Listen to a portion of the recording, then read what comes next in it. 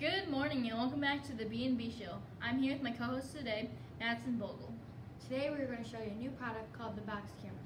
We have a special guest today, the inventor of the box camera, George Eastman. Thank you very much for joining us today, George. We are glad you could come and introduce your new product with us today. So George, what was your reasoning for inventing the box camera? One day out of the blue, I was thinking about inventing something that could capture memories within minutes and not within hours. So did you know right away that you wanted to make something that takes pictures? No, in fact, I've been interested in photography since I was young. What made you so interested in photography? I just have always liked the idea of capturing memories and thought to myself, why not be the inventor of the next camera? How was your childhood? Did you have any education? Well, I dropped out of high school at the age of 14 to help with my family's income. I worked at a large farm owned by my family. I also worked as a messenger and as an office boy for insurance companies and studied accounting at home to qualify for a higher salary. So we can tell that you came from a poor family. What was family life like? Did you have a big family that you needed help support? My dad died when I was only 8 years old. He had opened a college in Rochester, New York, so we were forced to move there. One of my older sisters died when I was only 16. She had been wheelchair bound and had battled polio. My mom had never had a job. She just took care of me and my older sisters. Once my dad died, she was forced to take in boarders to add to our family income. I'm very sorry to hear that. You must have went through a rough time as a child. Did you have anyone to help you on your journey of inventing the box camera? No, I built this camera all by myself. So you're saying that you made this all by yourself? That's crazy. Yes, I made this invention all by myself. My first Kodak box was sold in 1888. I patented it September 4th, 1888. How much do you sell this camera for? Is it reasonable? This camera can cost anywhere from $1 to $25 depending on how many rolls it has. Did you have any other inventions prior to the box camera? Yes, actually I did. I invented the emulsion coating machine in 1879, which helped me mass produce photographic dry plates. I also opened the Eastman Dry Plate and Film Company. How about after? Did you have any inventions after the box camera? I made other kinds of cameras inventions, which were the roll film, Kodak 1, Kodak camera, and Brownie 1 and 2. So, it sounds like you've had a pretty successful career so far. You provided so much knowledge to the evolution of the cameras. Do you plan to keep making cameras? I will try my hardest to keep improving cameras the best that I can. Well, thank you for being here with us today and talking about your product with us. Thank you for having me. I had a great time. We will see you next time on The B&B Show. We're now going to show you the evolution of the camera. In 1500, the Obscura camera was made by Ibn al-Haytham. In 1839, the daguerreotype camera was invented by Louis Daguerre. In 1859, the panorama camera was created by von Martin. In the year 1861, the stereoscope viewer was invented by Oliver Wendell Holmes.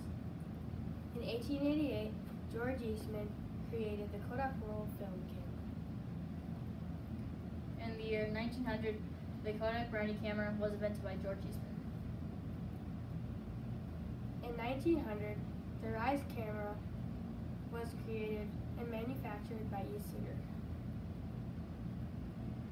In the years 1913 and 1914, the Candid camera was invented by Oscar Barnack. In 1948, Edwin Land invented the Polaroid camera. In 1978, the camera Konica Z35AF was invented by Konica. In 1991, Kodak released the first professional digital camera system. In the year 2000, the world's first phone camera was invented. And this is the evolution of the cameras.